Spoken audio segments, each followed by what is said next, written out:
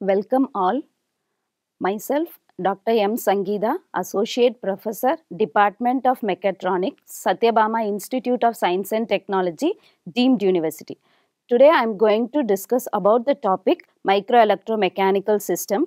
Here I am going to discuss introduction, applications, components and its fabrication process. MEMS, it is a tiny machine that is invisible to our human eye. It is used in automobile industries for safety purpose. It is used in hearing aids and it is used for diabetic level instruments. Here, MEMS, it is a combination of electrical and mechanical components reinforced in a single chip. Actually, it consists of a sensor, mechanical components, electrical components incorporated in a single substrate. And they are fabricated using micromachining process such as bulk micromachining process, surface micromachining process and lithography. Actually, it senses and get the information from the environment and control the environment. Its sizes varies from 1 micron to 100 microns, exactly to the thickness of the human hair. These are the main components of microelectromechanical systems.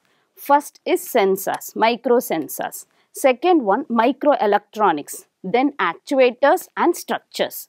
Microsensors is gather all type of information such as thermal, electrical, chemical and all other information from the surroundings, and it will send into the microelectronics. This microelectronics process all the information that is gathered and transferred by the sensors, and it will instruct the actuator to activate in the environment.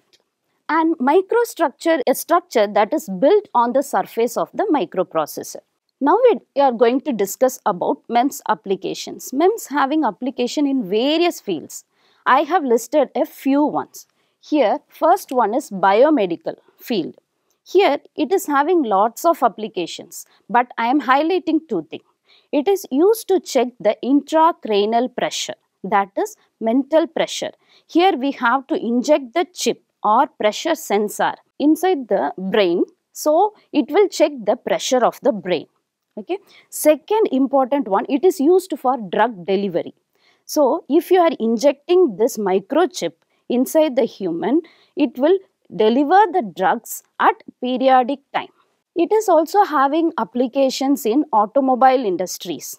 Very important application is crash sensor. For example, it is an accelerometer. It consists of a mass in the middle layer.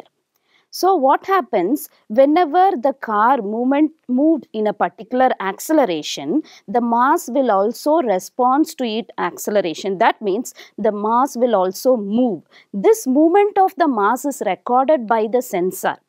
That sensor transfers the data of the mass to the microprocessor.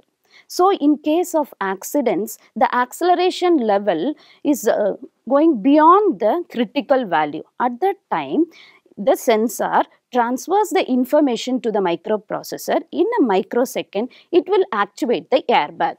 So it is not only used for airbag system, but also used for vehicle security system, inertial brake lights and automatic door lock system. Then everyone know about gyroscope. It is used in our mobiles, laptops, etc. It is used to zoom in, zoom out the screen, and we can able to scroll it up and scroll it down, and it is also used to rotate the picture either in landscape and portrait form. Then MEMS are used in microphones. Using that we can communicate to the world. And in military, it is used to in projectile. It is used in projectile in order to reach the targets accurately. These are some of the advantages and disadvantages. When you are going for the advantages of the MEMS, it is accurate, it is precise, and it occupies the less space and less number of components are used. Only disadvantages is the fabrication and designing of tiny components is difficult. Then scaling glass. If you want to reduce the size of any components, we have to follow the scaling glass. Here we are miniaturizing the size of the machine. We are reducing the size of the machine as well as the physical system. So nowadays it is an ongoing effect for human civilization.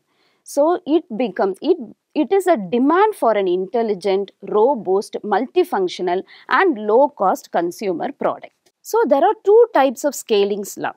Here scaling in geometry as well as scaling of phenomenological behavior. Scaling in geometry is nothing but reducing the length, breadth and height of a particular component.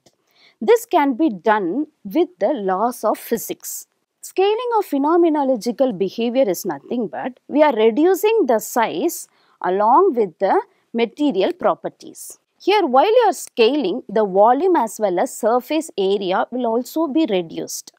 For example, if the length value is reduced by 10 times, the volume is reduced by 1000 times. Similarly, the surface area reduced by 100 times. This is one of the example for scaling in geometry. While you are considering electromotive force, here force is proportional to L to the power 4. If the L is reduced by 10 times, then the force reduced by 10,000 times. Then we will discuss about fabrication of microelectromechanical system. Here, all the electronic components are fabricated in a clean environment. So here the temperature, air humidity, air purity are maintained at a particular level. So main objective of this is to reduce the contamination while fabricating a micro components. Here there is a series of steps from mask fabrication up to characterization. This includes optical photolithography, electronic lithography, thin film deposition, etching, metallization, electrochemical deposition, ion implantation, packaging and then to characterization. Here, in case of MEMS devices, small electronic components are incorporated in a single chip. That wafer is made of silicon. In earth, 90% of earth consists of silicon dioxide. Using that, the silicon substrate is manufactured. So, here this silicon is extracted from the earth in the form of silicon dioxide. So, first it should be treated like in order to get metallurgical graded silicon. Then it is treated further in order to get electronic graded silicon. Then it is further treated in order to get pure silicon. Here, this is a polysilicon manufacture. When you got the metallurgical grade silicon, it should be treated with hydrochloric acid. Then you will be getting tetrahydrosilane, which should be treated with hydrogen in order to get silicon, that is electronic grade silicon. This is deposited on the substrate that using a deposition reactor. Then the pure silicon can be extracted by using two techniques called CZ technique and flow zone technique. In CZ technique, we can able to obtain large wafers. In case of float zone technique, we can able to get small sized wafer. This is the CZ technique. Here, the molten silicon, that is electronic grade silicon, is kept in a furnace. This furnace is coated with silicon dioxide. It is kept in a furnace which will be rotating. Then above that the seed crystal is mounted inside, hanged inside the molten silicon. Due to the heat, the silicon get melted and it is deposited over the seed crystal. And it can be pulled out in the form of cylindrical in shape. And this silicon is melted at the temperature of 1412 degrees C. This is the silicon ingot that is obtained from CZ technique. This is further processed to get wafers. Next one, float zone technique. Here it is another one process to get the wafer. Here the seed is fused with the MgS silicon and it is heated with radio frequency coil.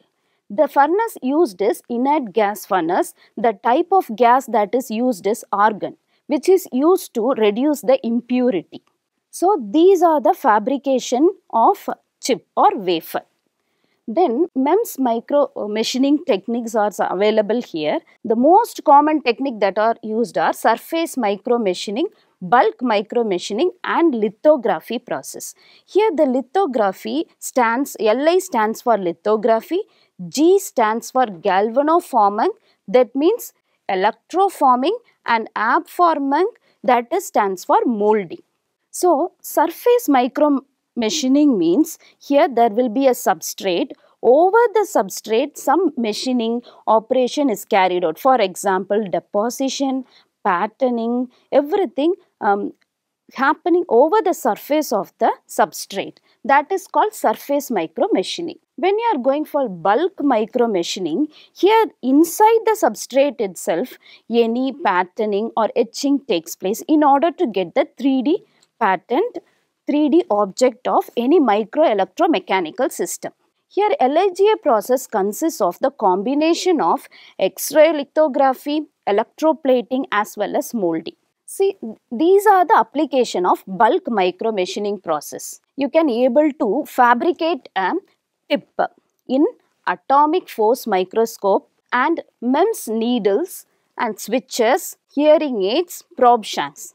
This can be manufactured using bulk micro machining process. Here you can able to see in the substrate SiO2 layer where any etching can be taken in order to get the final shape. So this is a best example for bulk micro machining process. Here you can able to get small channels, tubes, everything that can be carved on the substrate itself.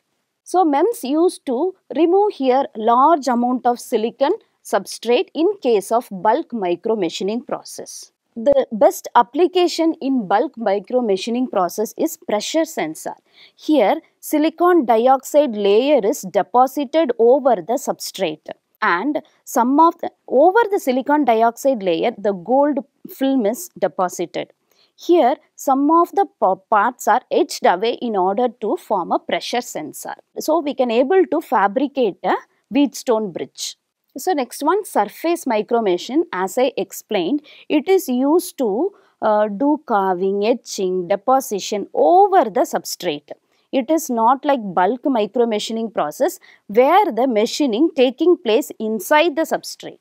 Here in surface micro machining, the silicon wafers are arranged inside the furnace or a heating elements. Either an oxygen or water vapor sent inside this, so it get deposited over the silicon wafer. So when the silicon combined with oxygen gas in order to get SiO2, similarly silicon combined with vapor to get SiO2. This is acting as an insulator in that. Finally, lithographic process. Here these are the steps in lithographic process. Here first the surface is exposed to radiation.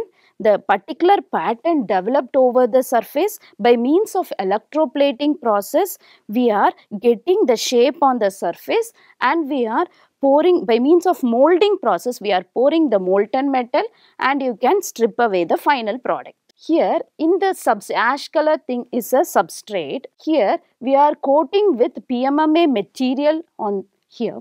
Then we are exposing this X-ray radiation. This is nothing but a mask. This is a pattern you need in that material. So the pattern is developed over the material. After that we have to pour the molten metal.